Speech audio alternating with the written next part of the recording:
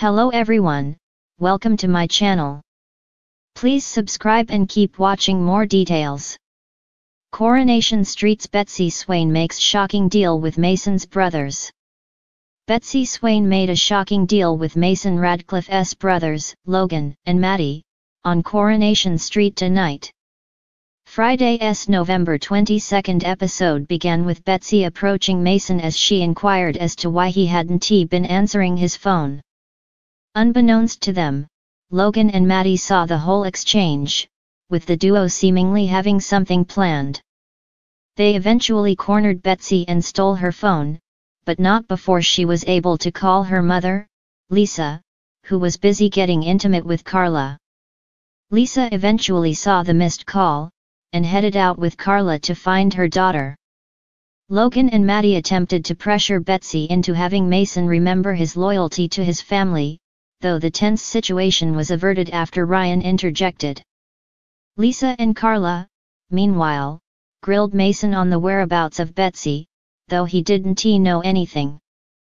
Lisa eventually found Betsy in the pub, though she was reluctant to inform her mother about the identity of the two boys, describing the pair as all talk.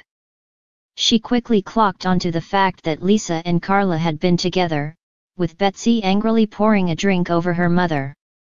After a tense conversation, Betsy stormed out as she chastised the pair, saying that 1,000 Carlas wouldn't amount to any version of Becky, her deceased mother. As Carla and Lisa returned home, the pair had a frank conversation about their compatibility. Lisa argued that Betsy was her priority, with Carla believing that Lisa was using her daughter as a reason to not fully commit to her in a relationship. Lisa angrily left the room, hinting that the pair were over. Betsy, meanwhile, had met Mason in the cafe, but was reluctant to tell him that his brothers had paid her a visit. After receiving another text from the brothers, Betsy shared an emotional conversation with Carla, who pleaded with her to trust her intentions with Lisa.